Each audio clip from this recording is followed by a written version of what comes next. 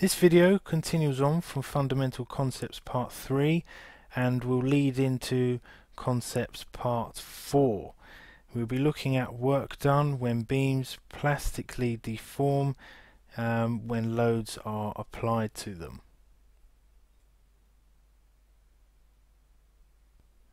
Work is a type of energy usually referring to energy created by mechanical beams. We should all be familiar with the equation energy equals force times distance, both components acting in the same direction. Now if we have this example here where we have a simply supported beam with a point load W applied to the beam and it deflects by a distance of d. The energy or external work acting on the beam by the force is W times d, equaling WD. The units of this being kilonewton meters. It has the same unit as moment, but has a completely different physical meaning. The beam bends from its original shape due to an internal moment. Hence, the energy or internal work by the moment is m or mp times the theta, which is rotation, the angle of rotation for each hinge position. So let's write this down. The external work equals the load times the displacement for each load. The internal work equals the moment times the rotation for each hinge position.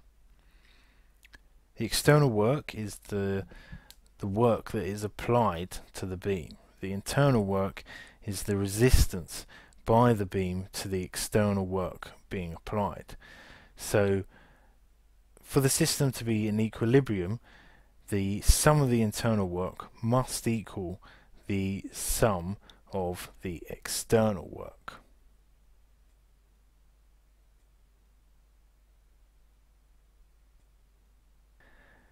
Let's look at an example then to work through. We have a simply supported beam here with a UDL W spanning a distance of L.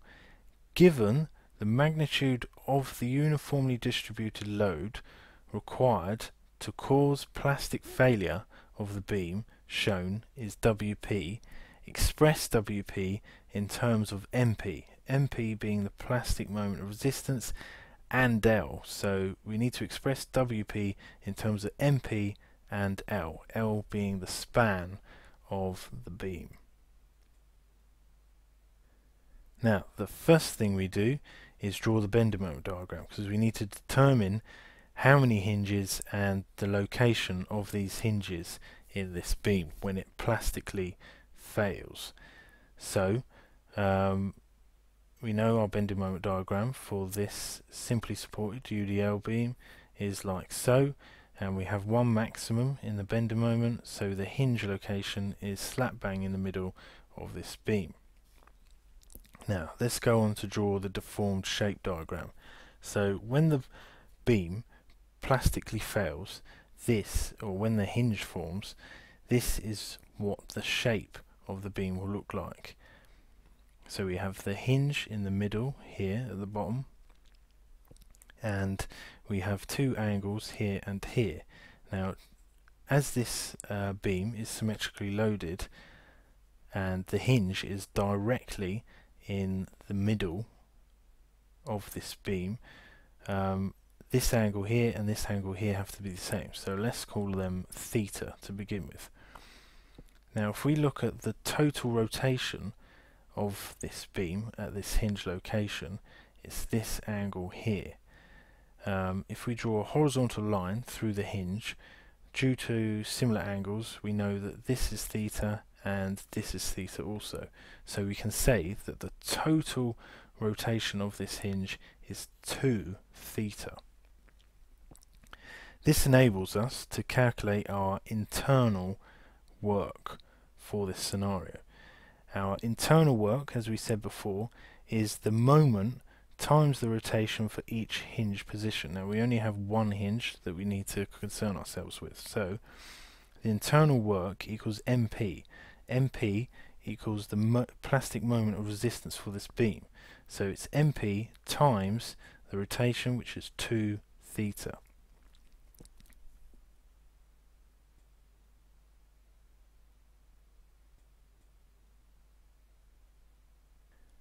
The external work then, as we said, is the load times the displacement for each load. Now there's only one load that we need to concern ourselves with.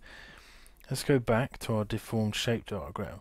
We're only going to consider half of the deformed shape diagram because it's symmetrically loaded. So therefore we can consider half, multiply it by 2 at the end, and then we've considered the whole structure.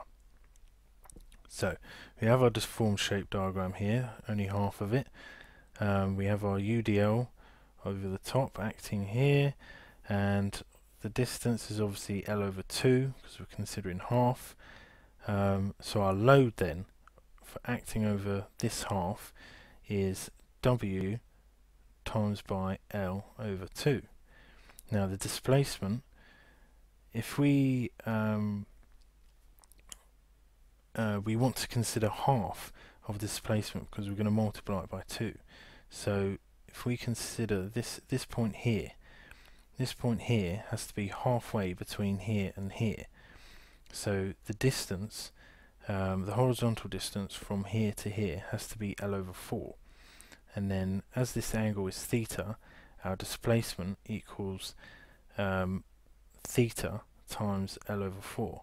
So our external work then becomes WL over 2 times L over 4 times by theta, and this will give us a value of WL squared over 4 theta.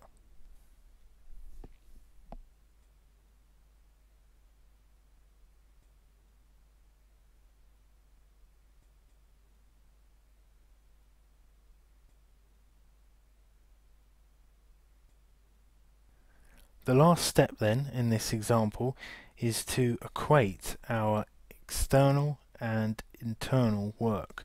So we can say our MP 2 theta is equal to our WL squared over 4 theta. We can cancel the thetas off because we have them on both sides, and in the question it was asking for us to determine or express, should I say, WP in terms of MP and L. Now, as we said, WP is the load required to cause plastic failure of the beams. So if we substitute WP in for W now, we can say that, and we rearrange to make WP our subject, we can say that WP is equal to 8 MP over L squared, and that's the answer to our question.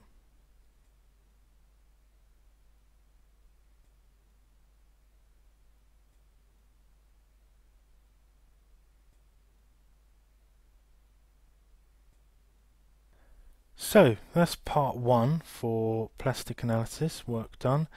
I'll do a part 2 just to run through a couple more examples, and then we continue with our fundamental concepts and go into part 4.